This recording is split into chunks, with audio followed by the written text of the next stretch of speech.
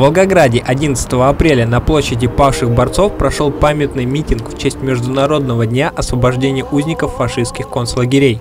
Такая дата дня траура выбрана не случайно. Именно 11 апреля 1945 года произошло восстание узников концлагеря Бухенвальд.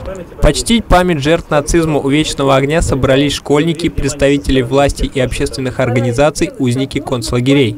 В митинге приняли участие как волгоградцы, так и гости из других регионов. Удивлена величием города, красотой архитектуры и, знаете, каждый дом пропитан историей. Именно дух такой победы. Видно, что город вкладывает огромные средства, силы на то, чтобы люди помнили, дети, молодежь, о том, какой подвиг совершил этот город.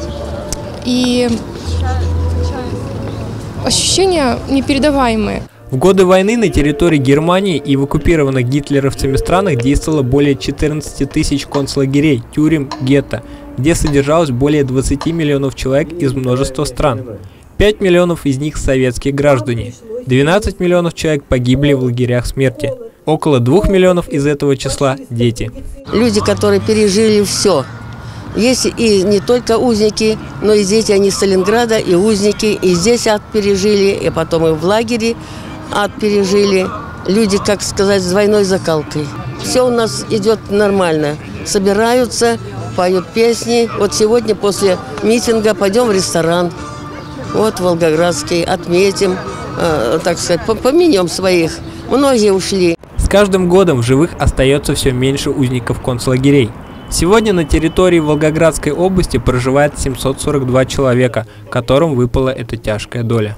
Самое главное – это наша память. А мы всегда должны помнить о том, что 2/3 погибших советских граждан в годы Великой Отечественной войны – это мирное население и узники фашистских концлагерей, которые стали жертвой бесчеловечной фашистской политики уничтожения целых народов. Спасибо вам, дорогие товарищи, за стойкость и мужество, за честный труд на благо нашей Родины, за любовь к Родине, за воспитание нашего молодого поколения. В завершении митинга присутствующие возложили цветы к Вечному огню в память обо всех узниках фашистских концлагерей. Игорь Ичмёв, Вадим Шабанов, телеканал Волгоград-1.